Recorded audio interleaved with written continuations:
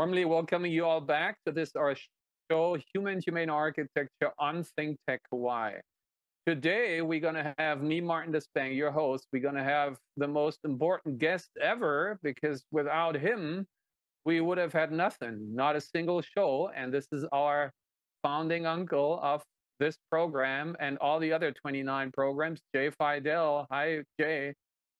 Hi, Martin. Nice to see your smiling face, Martin. Yeah. And I try to keep it up because it's bittersweet or sweet bitter, because this is the second to last show in this reoccurring every week program, as all the other ones are. But I just watched your nice trailer, regarding the message and saying, it's not the end, but the beginning of something else, even better. So let's reflect on what we've been doing and getting better every day, as you always say, rightly so, thinking how do we move on from here. So let's just, with this picture here, recap how this all came about. So about a decade ago, I stumbled around because I just came to the island, and I saw on this means journalism, on the title page of the Star Advertiser, they reported and did not criticize. So it started out to begin like the problem, to saying, oh, we as, the island and the city, we're going to air condition all the schools. And coming from, as some of my clients say, overly critical architectural practice, the few people I had gotten to know, I sent them an email. One was Howard Wigg, and he said, hey, you want to discuss this on air? And I said, whatever. So show quote up there. This is when he had me on the show. These were the luxurious days, Jay, of 45 minutes airtime with 2 breaks. And we even went over time. As you can see there, 5 minutes. That's how excited we got about it. You took your chance before I walked out of the studio, and he said, okay, you're going to do a show about architecture. Well, you do a show about the built environment, because as we show quote below that one, there was a previous one that we called Urban Transcendence. So that was a decade ago. The big picture was only a few months ago, weeks ago, not even 2 months ago. That was the annual party around Christmas coinciding. So the people you can see there, the guy with the hat is missing out on us because he thinks he has something better to do. DeSoto, you can take that. We love you. So he works at the Bishop Museum and has to do what did he call it? A documentary today. So we're missing out on him. And so what we wrote down here is the people who actually talk about the built environments are lawyers, as Jay Fidell and Carol Mon Lee, is also engineers, because Howard is one, educated at Berkeley in the 60s. I hold up my degree, my diploma engineer architect degree, to say there is actually some science thinking, sense making in architecture, which often gets abused with a BS of Beaux-Arts. And there is also historians, what DeSoto is. So there's actually no one educated as a journalist to talk about the built environment and architecture. How is that, Jay? We need to cover it more. It's really important that we infuse some sophistication into the public view of things, the public sensibility in Hawaii, because we've missed that since the early 20th century. We sort of gave it up somewhere along the line in about 1915. Oh, that's a while ago. And so us now being, 10 years, and you, of course, me, it's been a decade when you snapped me, but you've been doing this out of your law firm as radio back then. And did I ever tell you how much I love you? And, the reason that I never told you might have been because what you also are, or initially have been, this lawyer hat on, is the profession I'm not the most fondest of, because the other gentlemen's on the right, Bandit Kanihakon and Richard Lowe, are planners and fellow architects. Bandit, in fact, is the best architect. I think if there would be a journalist, here, educated as a journalist, you could very objectively say Bandit is the best. We all got screwed over for talking overly critical practice many times by some clients, by lawyers. So you're very, very honored to be that exception to that rule that we don't like lawyers too much. So that being said, we are thinking now who is actually in other cases, in case of other cities, doing what we have been trying to do, and that gets us back to now we're older than you started it more than 2 decades ago as think tech, and then before that radio. So we might allow ourselves some senior moments, which we both had. Speaking about myself, because you immediately at the beginning confronted me with one of your heroes in that genre, and I was blanking on, and next page was picking the wrong one. But let's start with that one. That's the one I remember because we were talking New York Times. So here we have the one that came to my mind immediately, who is Paul Goldberger, and he writes for the New York Times, and he is educated as a journalist. And he is also in the academe, which is my other hat, as being working for the School of Architecture and educating the emerging generations. So is Paul Goldberger. Every School of Architecture actually affords itself a history theory person. And that one then takes over that. In everywhere but in America, also, then everyone else comes from overly critical practice. That's a little different here. So we already see there might be some, kind of conflict here as, America does it, and maybe even as, in general, maybe even more specific, how our School of Architecture up at UH does it. But let's go to the guy that you had in mind. So next page, who is that? Who's your hero in that field? Oh, Michael Kimmelman, from the New York Times architectural critic and Yale. There Kimmelman, you go. you can find Kimmelman on YouTube. You can find some of his talks, and he's a great speaker. And he will show, at least he has shown me, the inside of the architectural mind, as you have. Yeah. So now we do the math. We're talking about New York City, which has like 8 times the population of the city and county of Honolulu. So people might defend themselves. Well, if you have more than one, in New York City, and maybe you have like 9, that justifies, that we should have one, or it excuses that we have none, which is not the excuse, right? Either quantitatively or qualitatively. So Michael is also educated, as none of us is, as a journalist, and he dedicates himself to, and he also teaches at Columbia University in the School of Architecture as the theory history guy. This is very important. Which of his topics, Jay, which I just again Google, snapshot here at the bottom left, is his key topic that gets you the most going? Public spaces.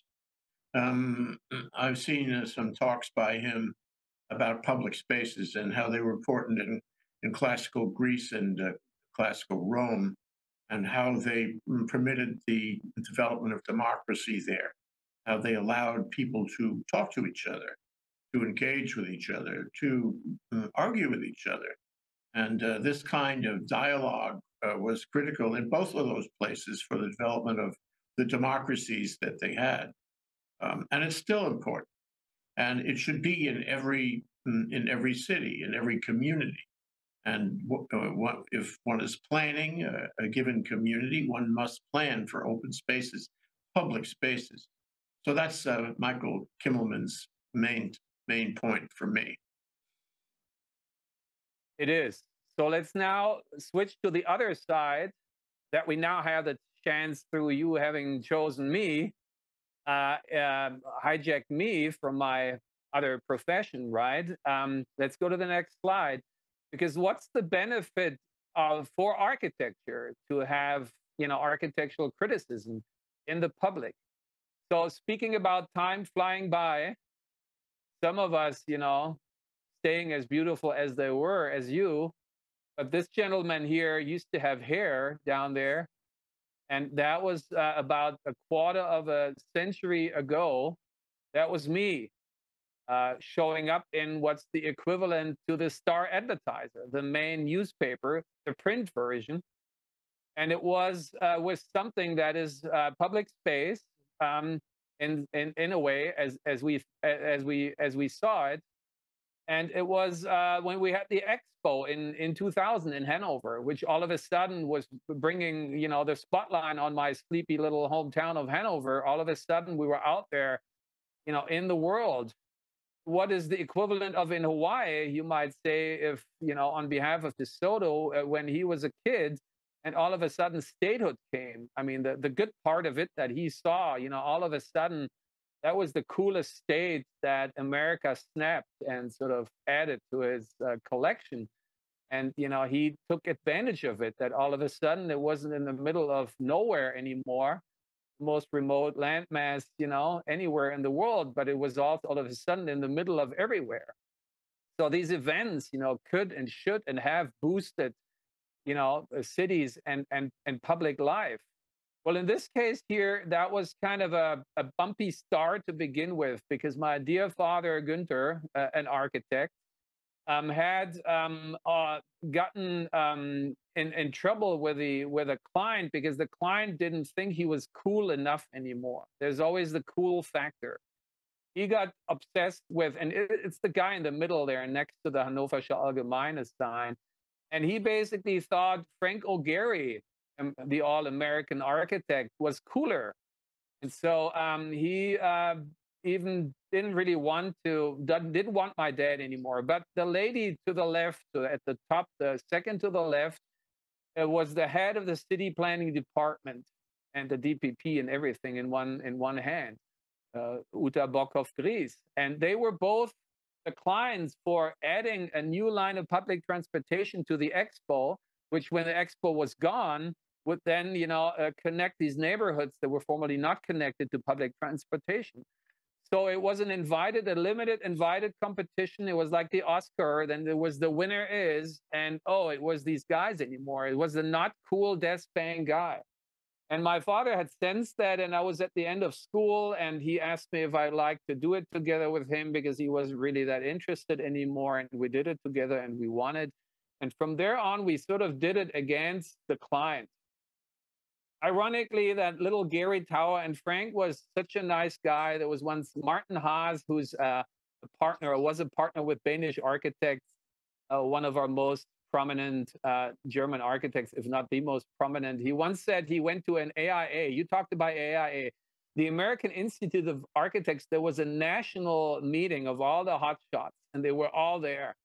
And Martin said, I've never seen, it was like in a zoo with dysfunctional, animals, one more than the other, all these divas and architects. And he said the only nice guy was actually Frank Gehry. My dad can confirm that, because when that little project that the client then wanted to do with Frank, that they took away from my dad to begin with, when that was opened, the opening ceremony, they flew Frank in. Frank saw a name tag of my dad and came and hugged him, and then saying, hey, you're my hero because you did all the dirty work, the permitting and all that bullshit. And all I needed to do is twist the neck of that guy building, because that's what he does. So a really nice guy, really nice and collegial. And we actually get back to that point of collegiality in architectural reporting, later on. So the guy on the second to the right is a journalist that the Hannoversche Allgemeine, which is that main newspaper, afforded itself. He wrote every Saturday in a feuilleton about the built environment. He did not write that particular article down there, unfortunately, but again, the article very much helped, of course, the head of the city planning department to make that case. That was a public decision through a blind jury, through an anonymous jury, an objective jury, and we basically should do that. And so that, being said, Jochen Stockmann is the guy's name. He, at some point then, after the expo, he left. And what a big loss for Hanover. Ever since a local guy, as much as we have one here, names don't matter, they took over and they just don't have the horizon that, these really kind of professional and dedicated basically people have. I also throw in the show quote there in the middle of the, because one of your dear friends and fellow host, Tim Apicella, you once sent out to cover that aspect of public space, which is public transportation. I love that show. It was Hawaii Moving Forward or something like that. And then unfortunately, fortunately, then you did something even more relevant, which is unfortunately that you even had to do it, which was called the Trump Show. And then later on, America Moving Ahead, or, better like that, something, so that's another side note of, again, of discourse, of public space and public transportation. Any of what kind of thoughts does this all trigger, Jay? Oh, many, many thoughts, Mark. The first thought is architectural criticism. Why do you want architectural criticism in a given market, in a given geographical area? And I have a partial answer. You may have, another answer or more of an answer. Let me say that if you criticize a building, you may not get a chance to criticize it until after it's in construction or built. And you may say, this is a terrible building. This does not contribute, to the community feeling, to neighborliness, to living together in this community, the quality of life, because the quality of life includes the quality of aesthetic life. It includes the quality of public space life. It includes connecting with people. And there's always a challenge to do that, especially around our time and COVID and all that. So we have to connect. Architecture allows us to connect. So the problem is that the architect, or rather the critic, architectural critic, he sees the building, it's too late. The building is already half built or fully built. What can he do? What's the point? And there is a point. And you can, enlarge on this. The point is that it raises public awareness about architecture, about the good kind and maybe the not so good kind. And if he writes for the Star Advertiser or some other, high circulation publication, people are going to know this is a bad building. And they're going to say, next time, ready? Quote me, next time we can do better. And that's the purpose. That's the essential goal and benefit of an architectural critic. Next time we can do better. And here's some standards, not only for other architects, of course, we want that, but, for the capital concentration, for the developers, for the owners, for the people who instruct the architects. It gives the architects a stronger position in the negotiation of the design for that project. And so we need to have architectural critics, and we surely, absolutely, certainly need to have them here. We haven't had them here.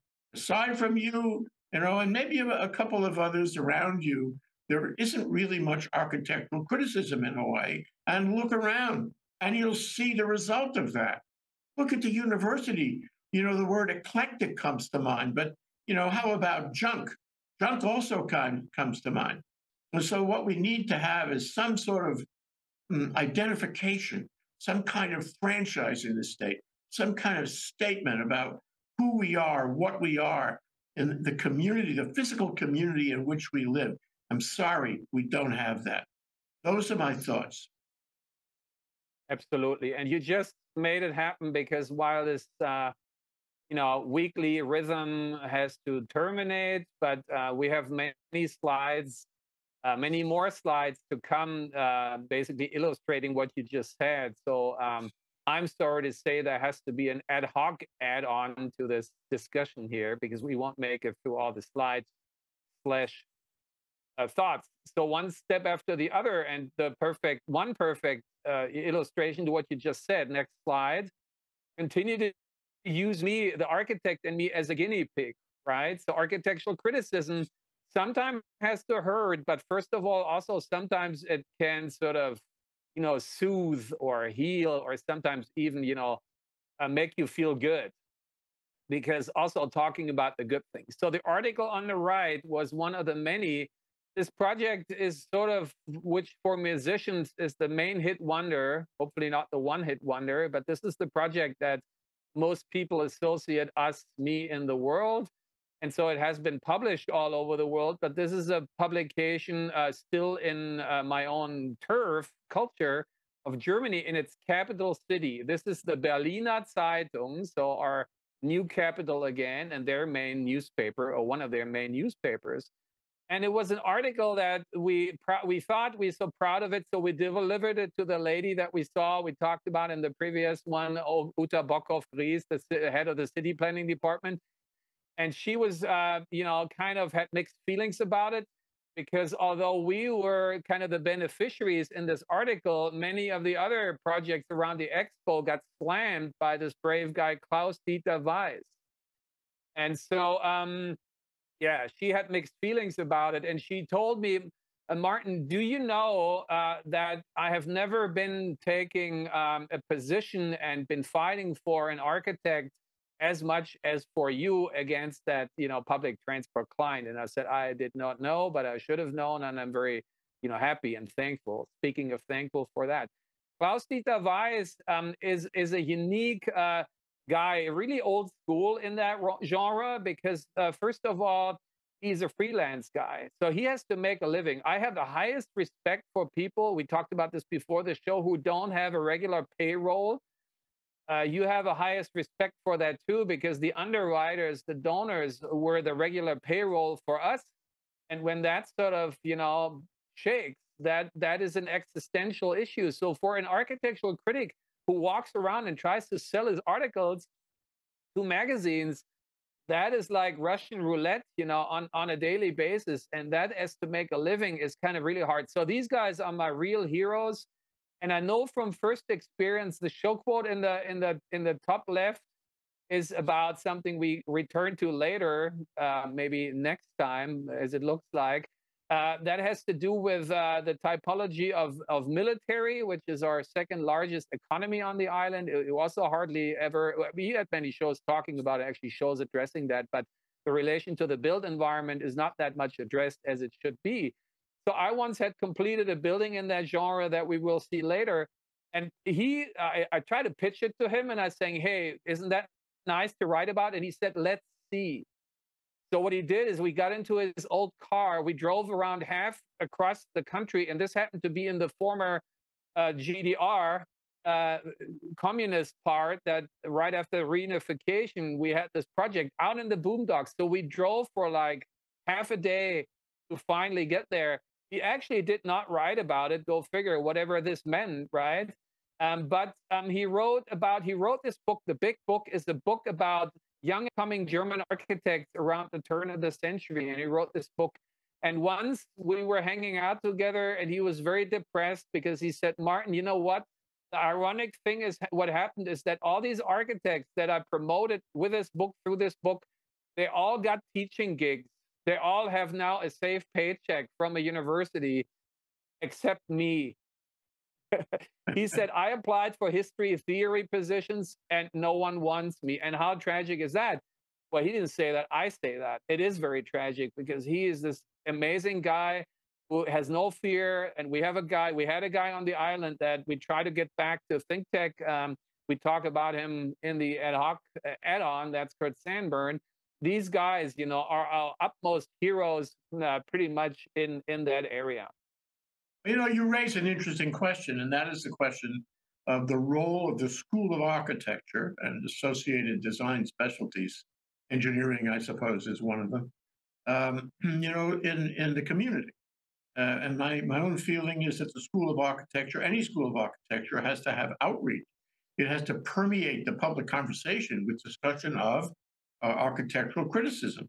And that's, good criticism and bad criticism, but it's looking at and evaluating the architectural product, the designs that are coming out of the professional community. And so the School of Architecture should be everywhere. It should be writing in all of the media. It should be speaking in all of the media. It should be taking positions that are interesting, raw meat positions where candor is the governing force.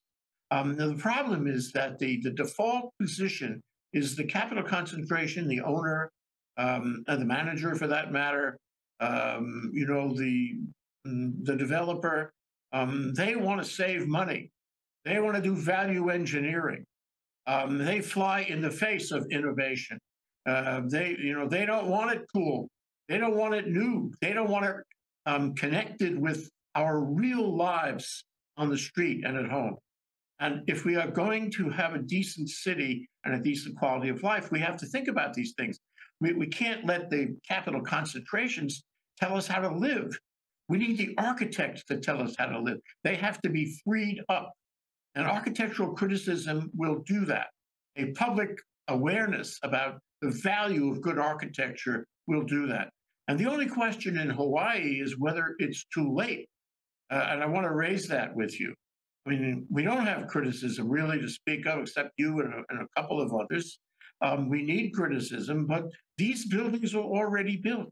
Neil Abercrombie wanted to have, a 30-story, or maybe it's a 40-story building in Kaka'ako, and he pretty much got that because the Department of Planning and Permitting let him do it. They didn't care about the signature of the city, the quality of life, the planning of the city with a capital P.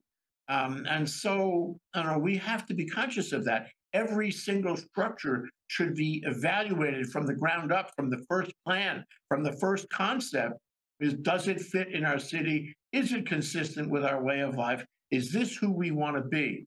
And my concern is that if you build a 30-story condo and it's a sort of stick in the eye, a stick in the eye for the mountains and a stick in the eye for the sea, you can't get rid of it. It's there. It's got a useful life of hundreds of years.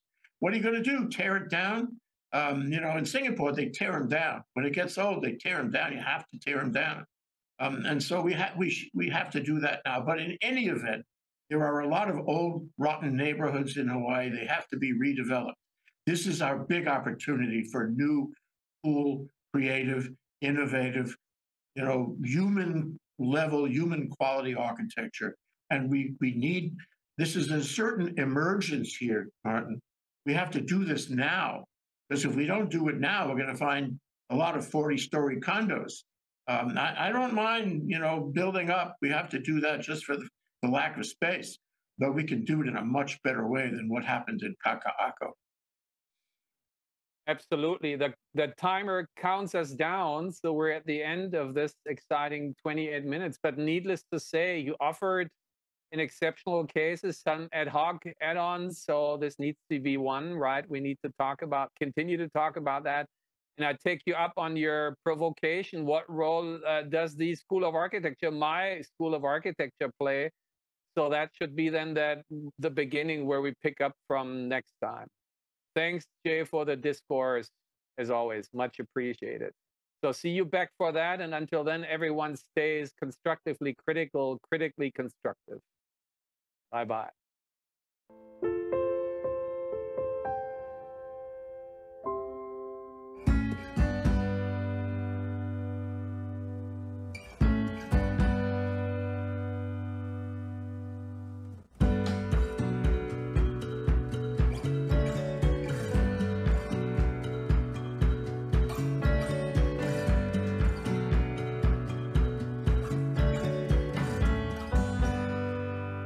Aloha. We want to announce that ThinkTech Hawaii is moving into a new phase and will not be producing regular talk shows after April 30th. We will retain our website and YouTube channel and will accept new content on an ad hoc basis. We are also developing a legacy archive program to provide continuing public access to our content. If you can help us cover the costs of the transition and the development of our legacy archive program, please make a donation on thinktechaway.com. Thanks so much. Aloha.